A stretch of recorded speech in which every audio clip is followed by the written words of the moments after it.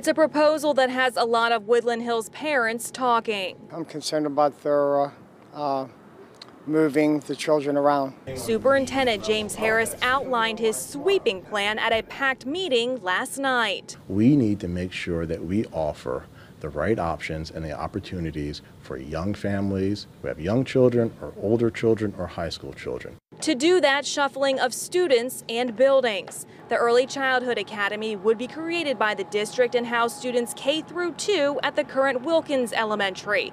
The Intermediate Academy, grades 3 through 5 at the current Edgewood Elementary. 7th and 8th grade students would move out of the high school and instead attend a new Prep STEM Academy at the Dixon Building in Swissvale, currently under renovation.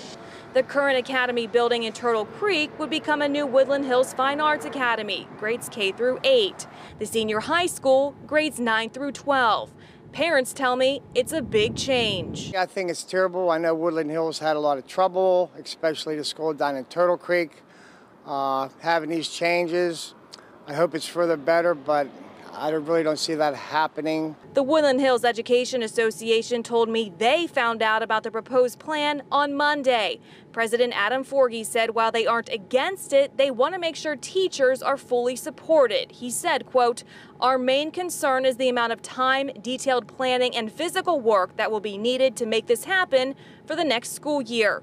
Superintendent Harris says the change is necessary. We need to have rigorous academics, programming here to compete with our neighbors.